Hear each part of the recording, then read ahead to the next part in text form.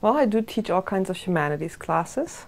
I teach upper division mostly lately, but I also teach the introduction to humanities and the 2000 level surveys, historical surveys of the arts through the ages. And lately I've been teaching pragmatism, I've been teaching, which is American philosophy, I've been teaching a mad scientist class, which was pretty exciting.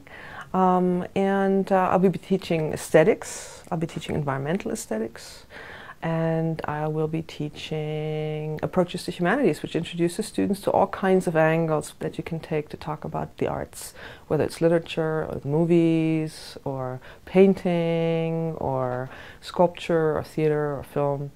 That's the beauty of our program, that you can do all these things at once in one class. I was a playing teacher when I was like 5 years old, I suppose, or even younger, even before I actually was a student in school. And I guess I've always liked the interactive and communicative aspect of teaching. But I think what really has kept me really enthusiastic about teaching is the sharing aspect. I like sharing things. I like to cook too, I like to feed people. I like to share everything that I have with somebody. And so I really do enjoy, after all these years that I spent in school, which were a lot of years, learned a lot of things, I would really like to share that with the students. And more than just the content, also just the whole way of looking at the world, the way to think about things, the way to ask questions, the way to revise your own writing, your own means of expression, and so on and so forth. It's very exciting to me to see students catch up on some of the, what I would think is the deep structure of learning through the humanities courses that I teach.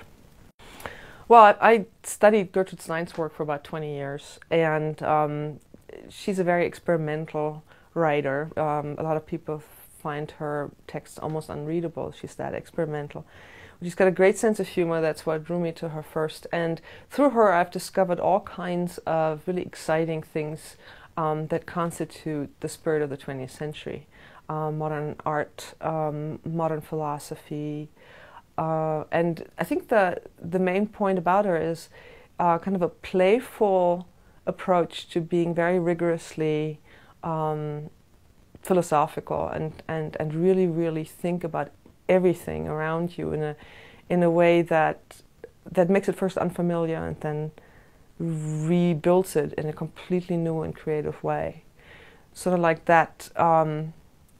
That kind of spirit, the Mark Twainian spirit of kind of like going against the grain and being very funny about it, and at the same time being very rigorous about it. And so I really like being funny in the classroom, laughing with my students, but also asking them some hard questions, challenging them a little bit to think abstractly, but also to think very much in detail, to look at just a few words in sequence and figure out, what they mean and what you can do with them.